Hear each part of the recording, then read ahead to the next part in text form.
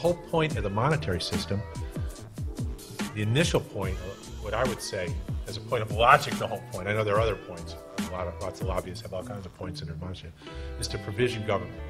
Okay? You want to be able to move people from the private sector, move real resources from the private sector to the public sector.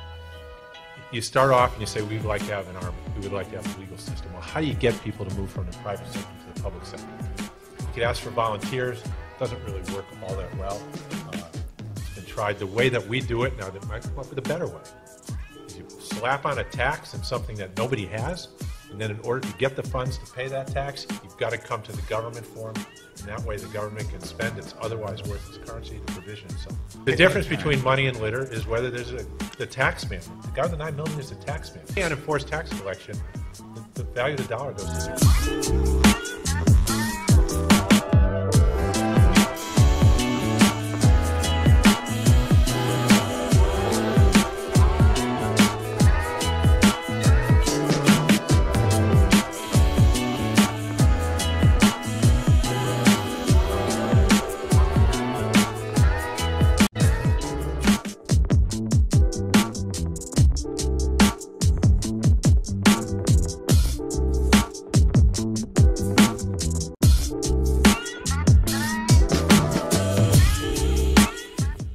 Are these things money? The top one is a rock 500,000 years ago. Some humans made scratches in to record something. We don't know what they're recording. Below that, these are bones that are 50,000 years old. The humans carved more complicated marks in these to record something. We don't know what they are.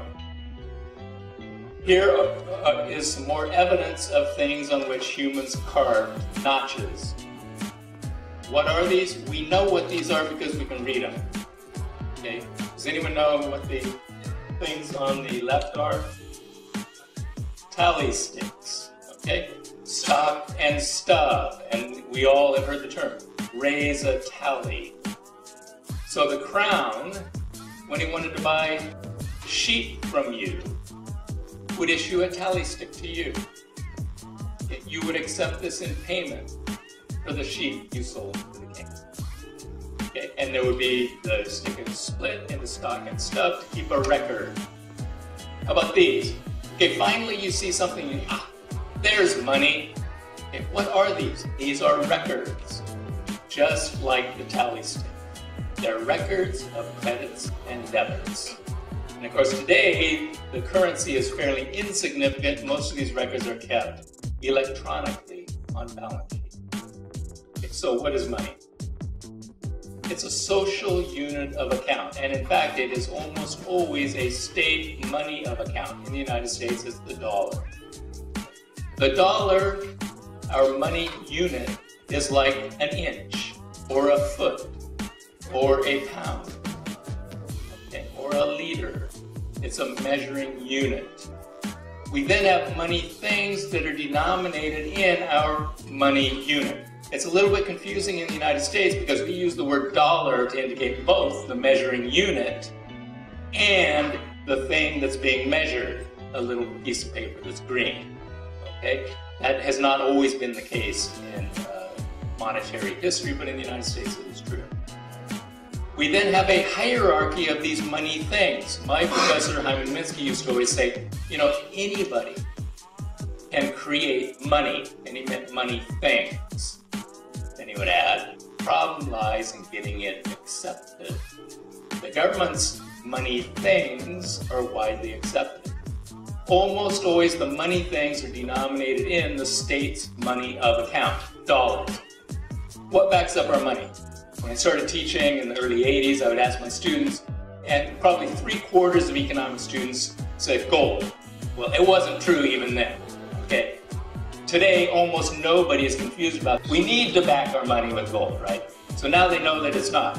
But it sounds like there's nothing that backs up the currency. You don't want to look behind the dollar bill, there's nothing there, right? Okay, the alternative view, modern money view. Use of the currency and value of money are based on the power of the issuing authority, not on intrinsic value. That should be fairly obvious now, okay? Where most of our money things are just electronic entries on balance sheets.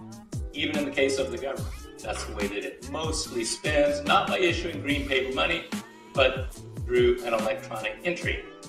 The state played the central role in the evolution of money, and from the beginning, used and in fact purposely created the monetary system to move resources to the public sector.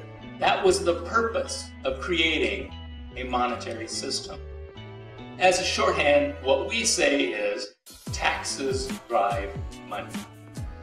Taxes are denominated in the state's unit of account. The state spends its currency into existence. When you got that tally stick from the crown, why on earth would you sell your sheep to the crown for a stick? Because you could use your half of the stick to pay your taxes. Today, it's mostly taxes that drive money, but any form of an obligation that you owe the authorities will work to drive a currency.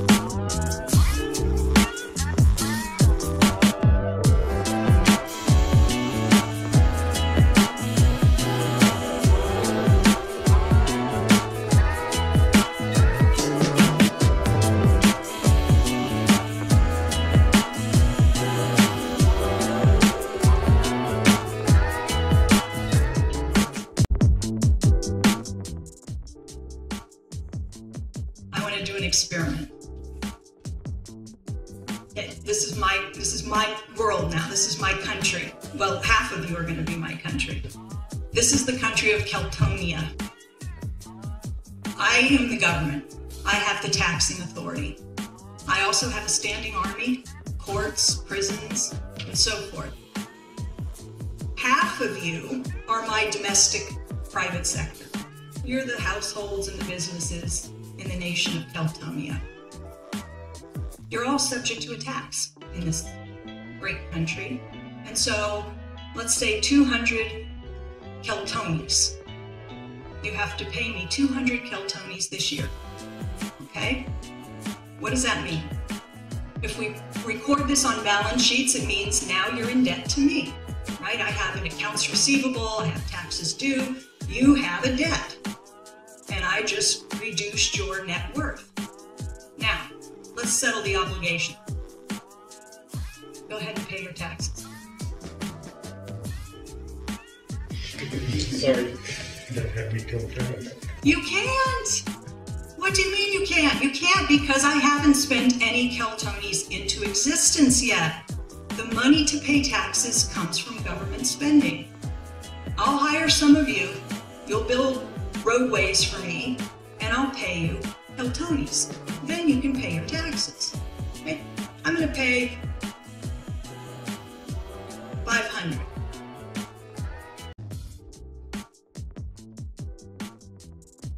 Now you're going to pay your taxes. See, I credited your account. I gave you the $500, but now let's settle up. Taxes are paid. What are your net financial assets? 300 Keltonies. This is a simple, fundamental accounting truth. This is not gimmickry. This is not a theory. This is a matter of accounting. It is a